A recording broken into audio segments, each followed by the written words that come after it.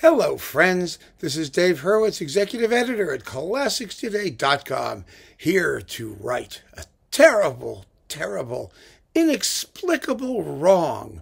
Some of you have mentioned the dearth of videos that we've done about the composer Gabriel Fauré. Oh, yes, Fauré is a wonderful composer, really fantastic composer, an elusive composer, one who's hard to pigeonhole and hard to try and wrap your brain around entirely, because his expertise lay more or less in song composition. He was a very great songwriter, and then chamber music, which is not, that's a subset of the classical music universe.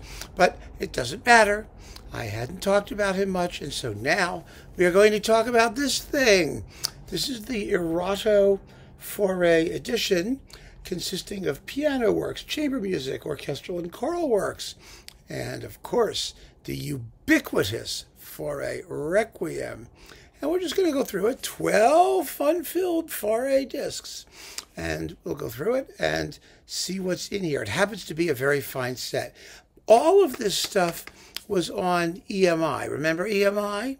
That similarly sort of red label thing that was sort of an E and an M and an I instead of an E thingy here, which got sucked up into Warner and then regurgitated in this form. But there were some two-for sets of the complete chamber music and the piano music and the orchestral works. They were all in their own little two-for packages and things like that.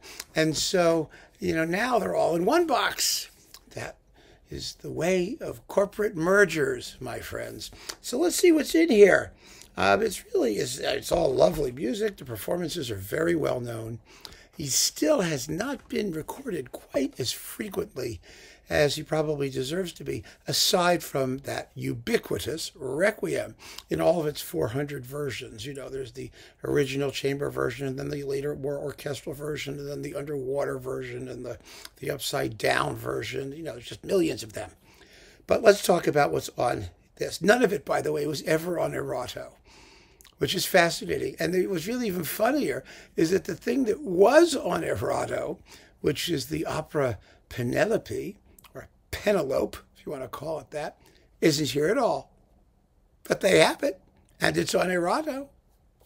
Go figure. All right, disc 1, piano works. Piano works are actually the first 4 discs. This is going to make our job very easy. This is going to be a quickie. I have a feeling this talk will breeze by if we're lucky.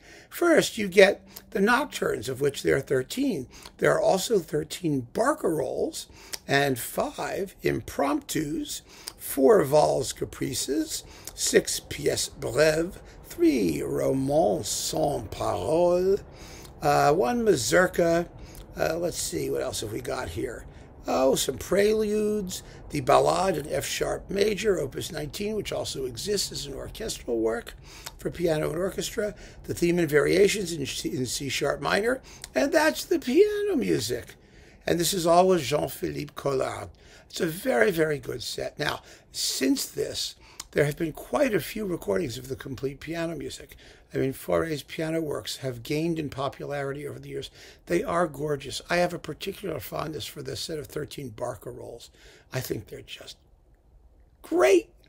They're so beautiful. Now, Fauré's style, let's just sort of start with this, because you can hear the evolution of his style throughout his piano pieces, especially these big sets, the barcarolles and the nocturnes. He began as a sort of traditionalish French romantic guy. It's worth pointing out, when he was born, what are his dates here? 1845 to 1924. So when he was born, Chopin was still writing piano music, and that was sort of Fauré's model, at least initially. And when he died in 1924, there was jazz. There was the Second Viennese School. So it was quite quite a life. The reason he didn't compose much is because he was too busy making a living as an organist and then later running the Paris Conservatoire. And so he was a very forward-thinking guy. And his music is very forward-thinking. It's quite progressive. It doesn't sound it. Some people may think that's a good thing, but that doesn't mean it's easy listening. It's actually very subtle, very sophisticated, especially harmonically. And the more you listen to it, the more you hear in it. But initially, at least, it can sound like something that should be kind of like traditionally romantic, but just isn't. And so it can be frustrating.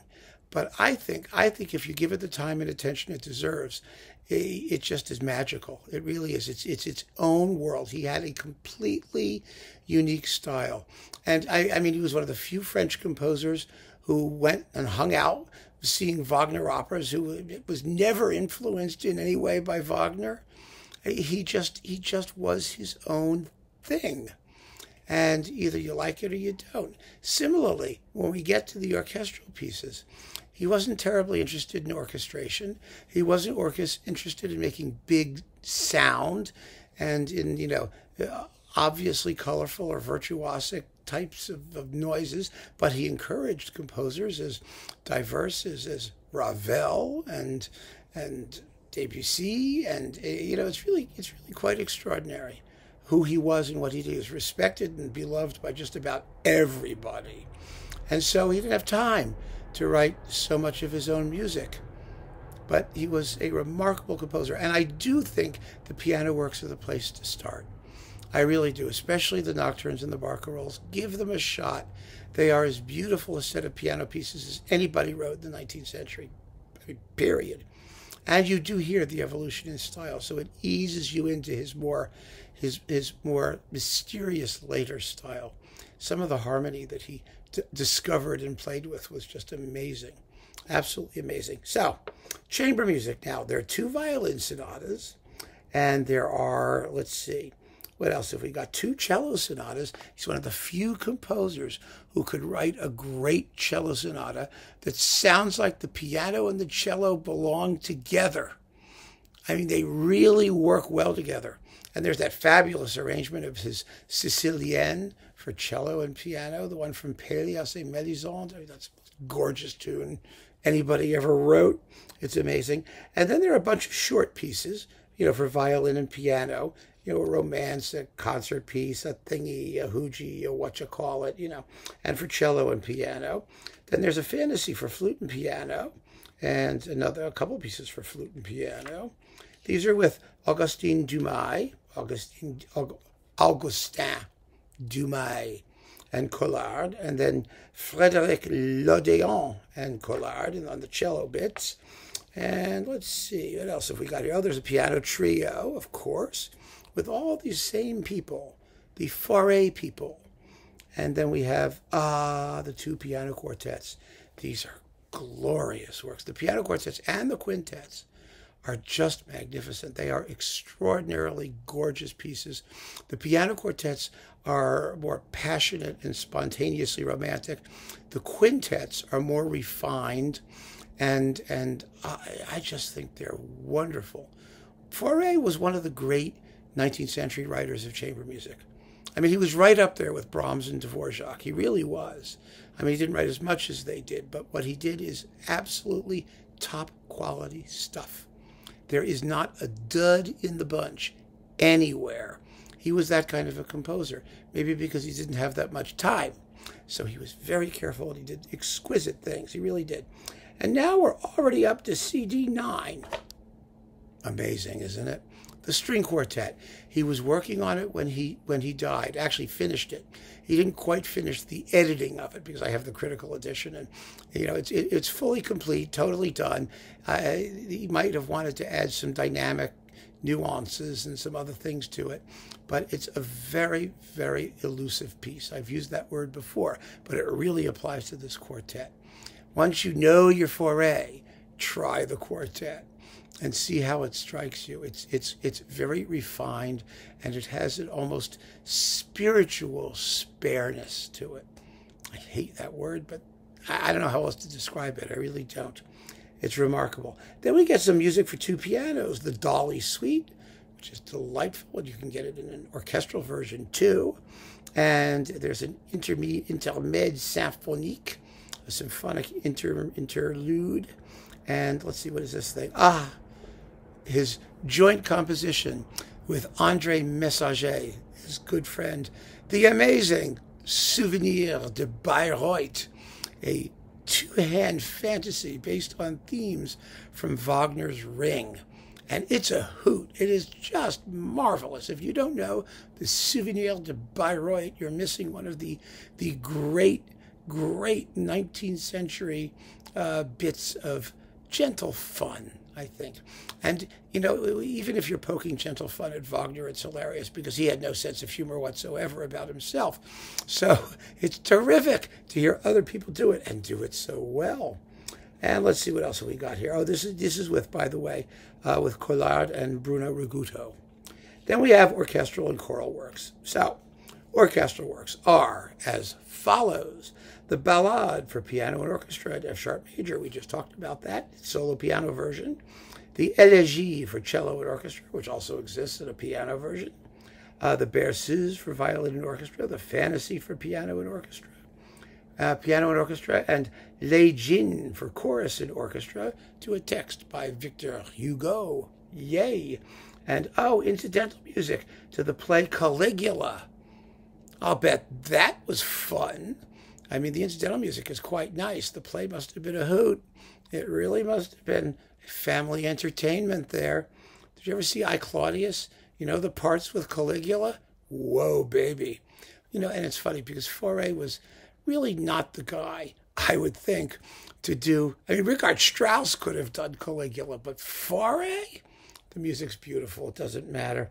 And the prelude to Penelope, the opera. Beautiful, beautiful opera, by the way. Aaron Copland admired it considerably. And then we get the CD 11, Pélias et Mélisande, which is gorgeous. I did do a talk on settings of Pélias and a Mélisande where I mentioned this work here. So we have discussed some Fauré, by the way. And then there's Masque et Bergamasque, which is délicieux. And finally, Shylock, which is more incidental music. And that basically covers Fauré's orchestral music, a lot of which he didn't even want to orchestrate. He just was not interested in orchestral music, and this was all written for the theater, at least for the most part. Then we get the Requiem and the Cantique de Jean Racine, which I sang in high school glee club. Oh boy.